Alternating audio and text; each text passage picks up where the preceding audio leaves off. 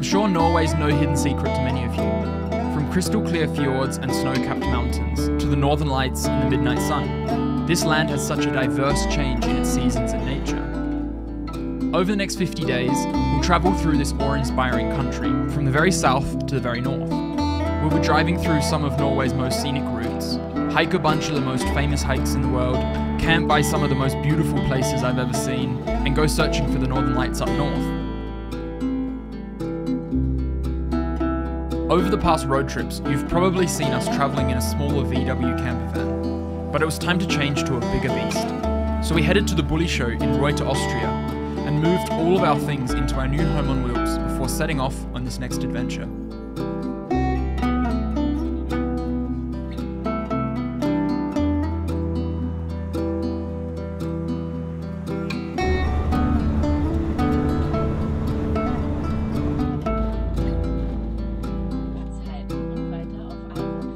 After the long drive through Germany and Denmark, we boarded the ferry at Hirtshals, which would take us to the southern coast of Norway.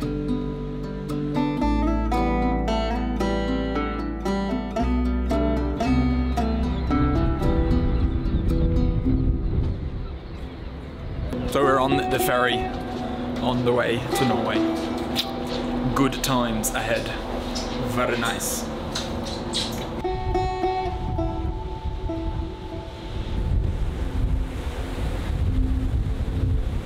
So just arriving into the port now of Norway.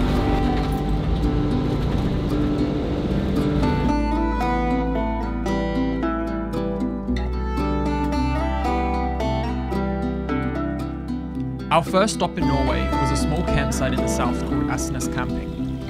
We stopped here for a few days to spend some time with Paula, who is Nina's mum. She was returning down south after 2 months on a road trip that she'd just finished with her camper van. The weather was perfect to enjoy sitting around sharing stories from the past month, grill up some good food, and enjoy some wine as the full moon rose above us.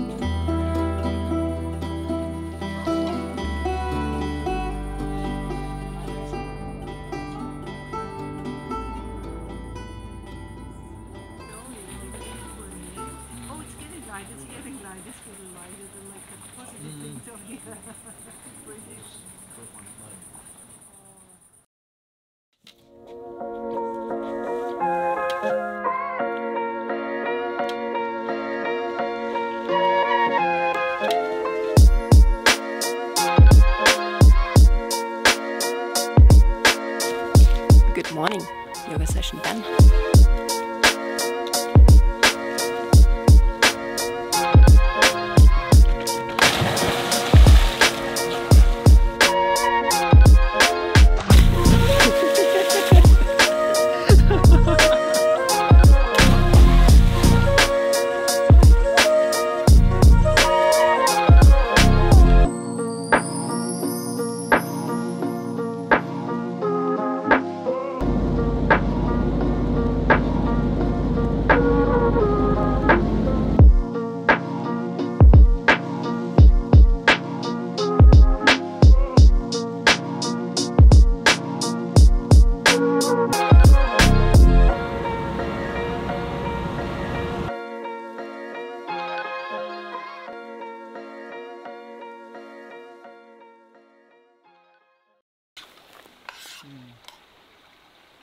That's so good. So we've just had dinner here at an absolutely incredible spot. So check this out, the van's parked here and this is our view. Very, very nice. There's even a little fire pit here. So we're going to light up a quick little fire. So we've only got a few little bits of sticks. But yeah, pretty nice spot, eh, Nina? Incredible. Very, very beautiful. So beautiful.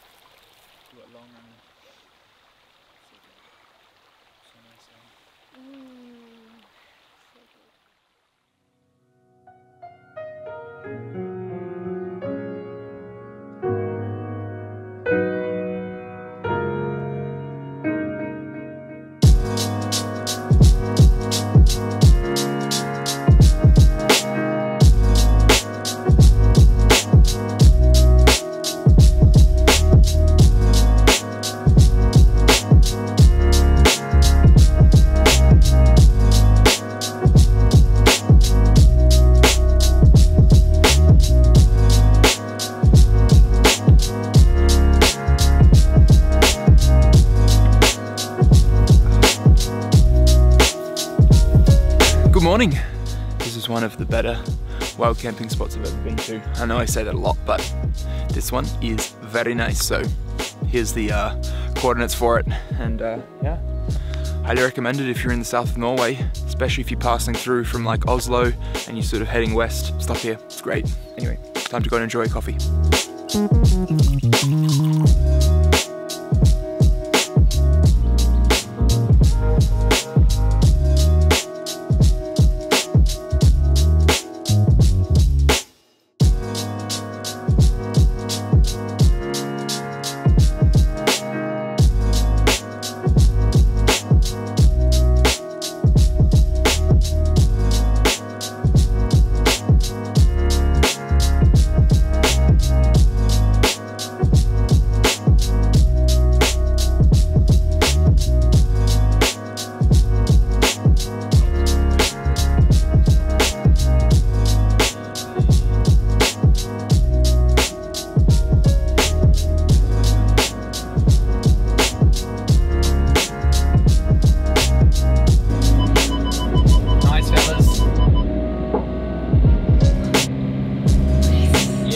Lads, you have a good time, all right?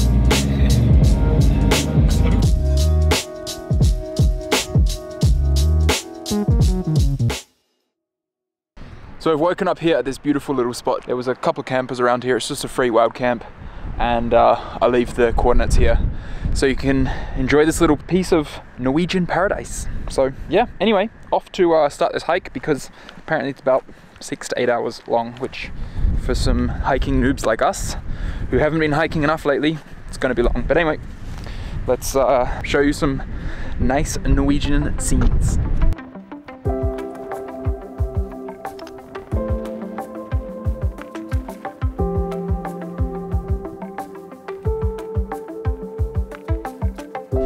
Hello. Hey, we made it. We made it.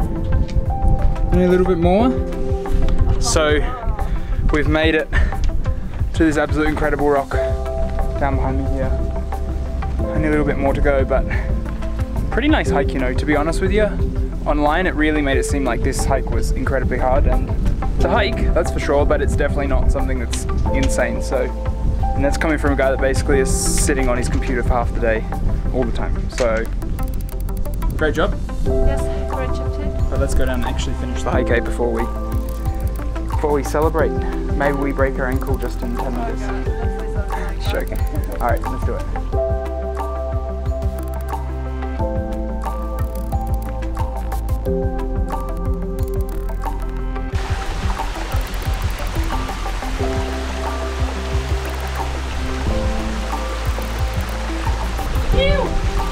Hey Mum, hope you're well, love you.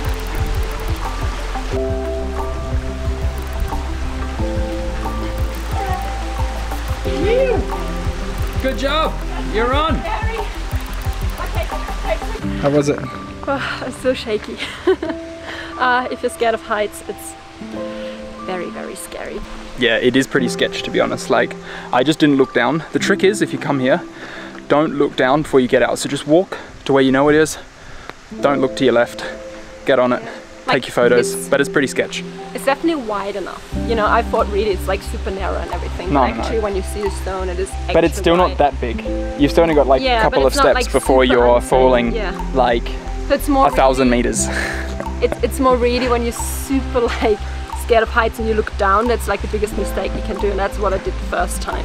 Yeah. So actually just don't look down, just focus on the stone and then you'll be alright. We're gonna head down now. We ran out of water, which is a rookie mistake, but luckily before this trip I bought a water filter, so if we find any water we can just filter the water and drink it. Very nice. Let's do it. Yes.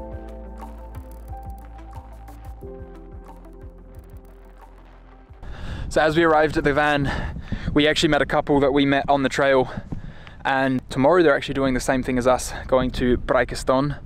It was meant to be really bad weather, and apparently it's looking a little bit nicer tomorrow. So maybe we even do a hike, even though the plan was to just do a bit of office work and that. But anyway, so we've come back to the place we camped last night because it's beautiful and no one's here. Have a beer, have some dinner, and get to know some German people because they said they'll come join. So that's the way you do it in van life. You meet some fellow van lifers and you'll have a big old party with a view like this. So, very nice. And my mic just fell off. Check this out. Very nice stuff. Thanks, Road. We're on the way to the next location, which is going to be Preikestolen, but it's absolutely pouring with rain. We're going into a thunderstorm. This is the first hardcore Norwegian rain we've seen since arriving, but we've been expecting a bit more of this, to be honest, so I think we're pretty lucky that we've been here for a bunch of time already and we've only had beautiful weather. So it's going to be a few days of cups of tea and cozying up in the van, getting some work done. So very good, but change in the weather has arrived.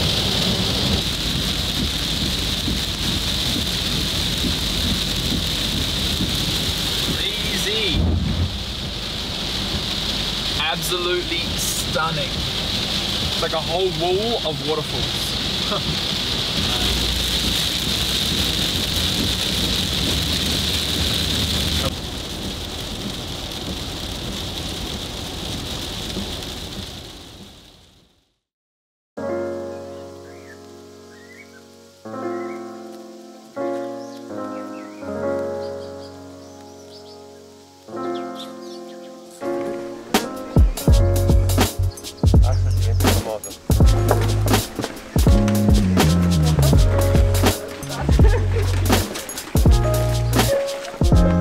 It's safe to say this is the most busiest hike I've ever done. So maybe give this one a miss if you're in Norway, because I'll tell you at the top if it's beautiful and then maybe do it, but this is pretty insane.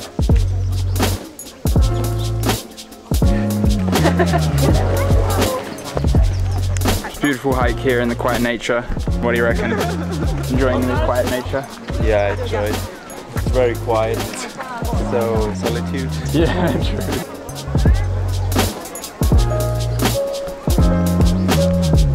So we made it up, and it's a beautiful view. Thanks to the fog and all the people. Crazy, crazy. So this queue here is for everyone getting a photo here, and then all the photographers stand here and take photos of the Insta babes. You gotta check this out, guys. Oh, let me show you. The sun is finally coming clear.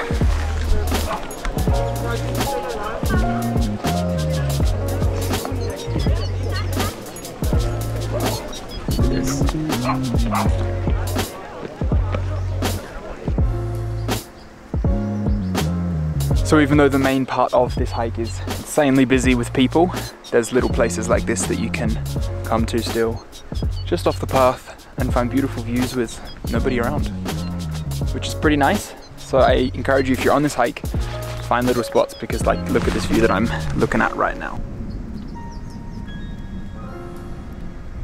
So yeah, so far, great day. Even though I said earlier, this hike is a little bit busy, it's still worth doing because it's absolutely stunning, incredible scenery, and as long as you can put up with a few people, then it's very much worth it because the views are absolutely unreal. So we've left this morning the campsite at Preikestolen. Now we're on Route 13, heading towards a place called Odda. ODDA, I think it is. For now, we just got to enjoy beautiful places like we're driving through right now. So show the good people the beautiful scenery, Nina. Very nice.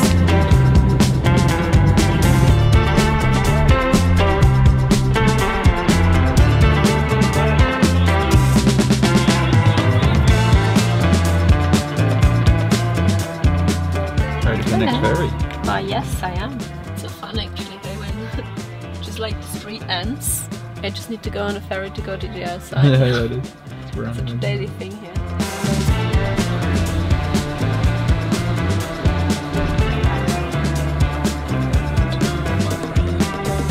Continue straight onto Riksvei 13.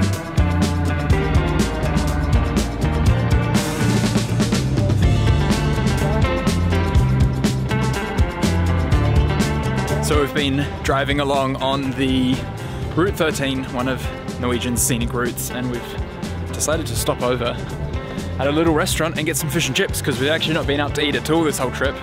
And in the north, fish usually gets pretty good, so keen to try some local fish. This is a 600 gram burger. What the heck? If you're Norwegian and you eat a 600 gram burger, you have problems.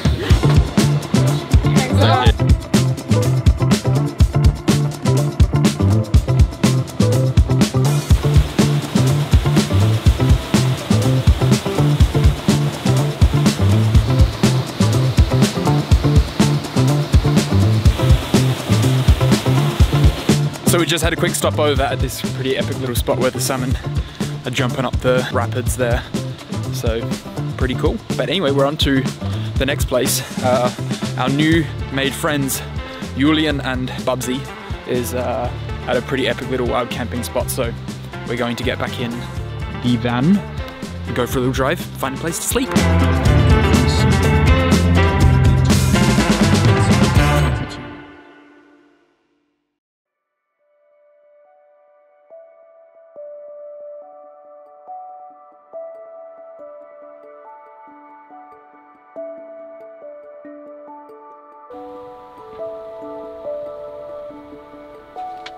Good morning. So I thought, as we're at this stunning little place, I thought I'd quickly run up here and show you where we are, because we've just pulled off basically on a bit of a mountain pass off the Route 13. And this place is pretty epic. Look at this behind me. It's not a bad place to be parked up. I'll leave the coordinates here for you, so if you're passing through, you can find this one. Our friend Julian and Barbara, they were here before us. They've actually just headed on to do a hike today, but I wanted to get a little bit of work done in the van, so not a bad place. The advantages of wild camping is sometimes you get the more cooler places. You just don't have a bathroom, but with a Graham, California, you have a bathroom, which is awesome.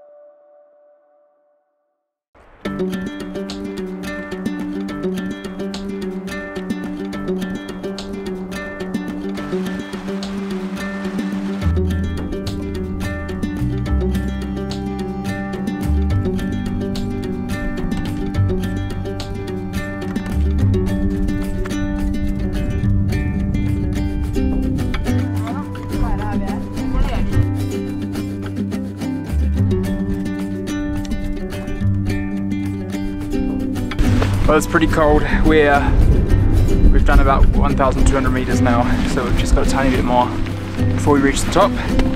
Oh, losing all that stuff. But yeah, all the cold wind is hitting straight onto us from the glacier, so got to get the jackets on to try to cut a bit of that wind out, because it's pretty chilly.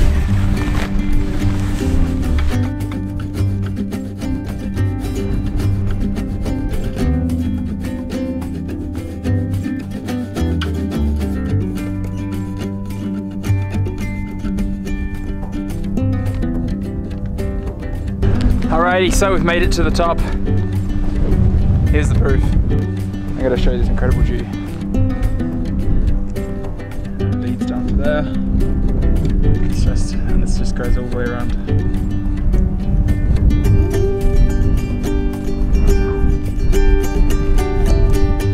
So yeah, it's very nice. It's very cold though. So if you do this hike, even if it's a beautiful day like today, make sure you bring like a shell jacket and stuff because the cold wind from the glacier is gonna rip you to shreds. I highly recommend this one. This is the name of the hike, by the way, in case you missed it. And you can probably find links to the blog down below. Anyway, time to go down. Pussy ciao. Can we do one photo of all four of us? A photo? Yes. Of course. Oh shit, why am I doing this again? After a long hike down, we drove north to a campsite in the town of Kinsarvik called Kinsarvik Camping. The campsite was really well run, very clean, and had a stunning view looking out over the fjord. This was one of the last stops with our newly made friends after travelling and hiking together for the past days, as our future plans were different from theirs. One of the best things about travelling is making new friends along the way, and those two really reminded me how important that aspect of van life and travelling is.